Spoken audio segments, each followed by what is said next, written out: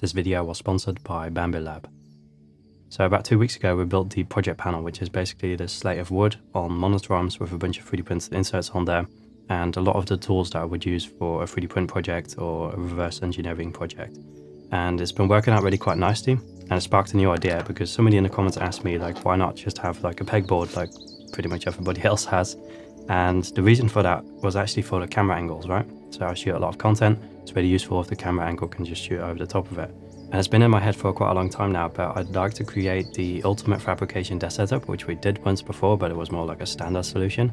This time, completely custom built. Everything needs to be super quickly accessible, but also have the cameras built in so that we can really quickly flick a switch and then record a YouTube video or create something that I want to build. And so that's why I'm creating the panels first, because I'm not entirely sure how much panels we actually need, and that will impact the size of the actual desk setup as a whole. So in this episode, we're building the teardown panel. In my content, usually I have a piece of tech or something and then I break it apart and then I 3D print something new for it. So the teardown panel will allow us to accommodate all of the little nuts, all of the bolts, and maybe the housing and that kind of stuff until the project is actually finished. I really enjoy taking stuff apart and then seeing how the internals actually function. You get like new inflection points for where you want to go in the project. And the build of this box was pretty similar to the last version, so I'm not going to go into too much details on that. And I ordered some monitor arms because I've been running out of some, piston monitor arms. These, you can adjust them enough to where it won't like shoot up constantly, and they look really quite decent as well. But they're not that long, so they don't have a lot of reach. And in terms of the build of the boxes themselves, I kind of like the rough look of them, so I've sanded them down earlier. And then you can see those exposed glue layers from the multiplex, which I don't necessarily mind, but if you like to go for a completely clean look, you can always fill up some gaps with some wood filler and then paint them completely white or black or whatever, and then it looks really quite decent. So I actually built 2 of these panels. The other one is for a 3D scanner, and we'll be building that in the next episode. For now though, I can't actually put the long panel in between it because the desk setup isn't big enough for that. But there's quite a lot of range of motion in these panels, so you can put them in whatever position you want to. And that could be really quite useful if you have something really big that you want to place on a desk setup, and the panel doesn't get in the way. You just push it out of the way, especially for creating videos as well. If you want to shine a light underneath it, you can lift it up a little bit, maybe even twist it that way. In terms of what we're actually putting on this panel, I bought a Bosch Go 3, which is an electric screwdriver, and this one's actually USB-C rechargeable. So the previous Bosch screwdriver, which I took apart and built something new out of, had micro USB. But this one is actually really quite nice. I'm not taking this one apart though, because I just want it to be, as it is, and if it breaks, then we can still send it back. Actually, it comes in this really nice little carrying case, which would be really useful if you want to keep it in your bag or something like that. Sadly, we're not using that case. I'm integrating it in a way where, you can really quickly grab it. And before I actually integrated it, I was considering having it fall on the USB-C port so that it would be always charged and never really out of battery if you want to use it quickly. I opted against it because the entire body is round, so it would be really difficult to line that up properly, as it doesn't fall into place in a specific way. If you'd like access to the 3D scans that I make or all of the designs that I make, you can check out my Patreon page. That really helps out the channel. And a free way of supporting me is just like subscribing to the channel or leaving a like, leaving a comment. And I hope you enjoyed the video so far at least.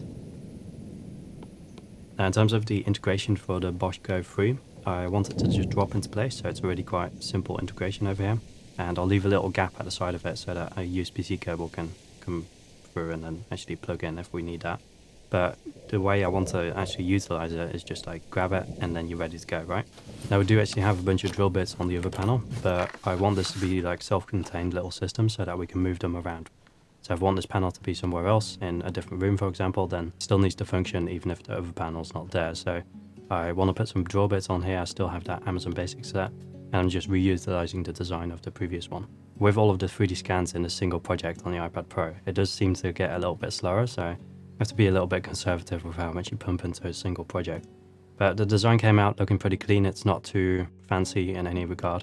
So we can send it off to the 3D printer, which brings us to the sponsor for today's video, which is Bamboo Lab. Bamboo Lab offers a variety of 3D printers ranging from the A1 Mini all the way up to the H2D. And in this project, we're using the A1. I really enjoy this 3D printer for the time-lapse features. So once you've uploaded a file, sliced it, and then selected which filament you want to use for this project, you can enable the time-lapse feature, and it records the time-lapse with the internal camera, but you can also record it with an external camera because the print head goes to a preset position over there. And it just looks really great on camera as well. But most importantly, the print quality on these machines is just really awesome as well. So Bambu Lab has a selection of their own filaments as well. You can choose to go for a refill or a full spool. And if you get a full spool, you get a plastic component with it as well. But once you have 4 of those plastic spools, then you can just go for refills after that. And the refills have a little NFC tag on the cone over here. So once you attach it to the AMS unit, then the printer automatically recognizes which filament that is, and it optimizes a preset for that specific filament. Initially, I didn't really think that that would be too big of a deal, but actually having the printer be optimized for the specific filament that you're using with it is really quite important. And, you know, in hindsight, I think every single manufacturer should be doing this. It's just really smart of Bambu Lab to integrate in that way. What's also really awesome about these 3D printers is the AMS unit. So normally you'd use them for multicolored prints, but you could also use them for support structures. So if you print a support structure in a different filament from the actual like main body of the thing that you're printing, then it's a lot easier to remove, even though I've never had any issue with removing the support structures. But somebody pointed that out in the comment section. I was really intrigued by this. Anyway, special thanks to Bambu Lab for sponsoring this video. Really appreciate it. I've left some links in the description down below. Definitely check them out. So the 3D prints came out looking really quite nice. I printed it in PET GHF, which is a little bit cheaper than PLA, but it's the same kind of stuff. So it's the same kind of quality, a little bit stronger actually, I think as well.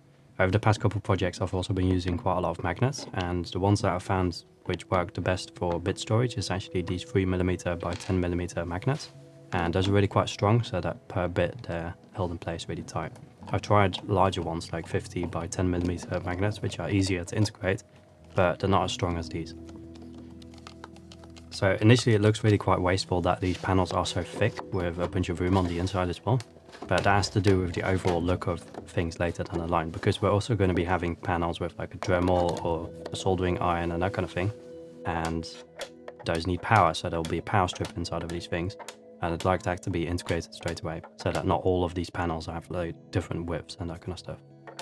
Pretty much the entire bit panel is the same, right? And for those bottom ones, the larger ones, would have been nicer to make a specific row there, so that these would be a little bit sunken into the design itself. So when you're doing a teardown of a piece of kit, then usually there's a bunch of bolts that need to be separated if you want to put it back together, right? Finding those bolts in one massive like bucket is kind of a difficult thing to do. So I'd like to create a bunch of little mini buckets where we can separate all of those bolts that we encounter in a teardown process. But sometimes there's also some additional kit that you just need to store somewhere. It doesn't need to be integrated fully. So this one actually reutilizes the bucket that I created for the desk setup a little while ago, but I took that one out to replace it with a Stream Deck, and I still had this one laying around. But because these panels are a lot higher, there's some room at the top over there, so I 3D printed an additional little basket for it as well.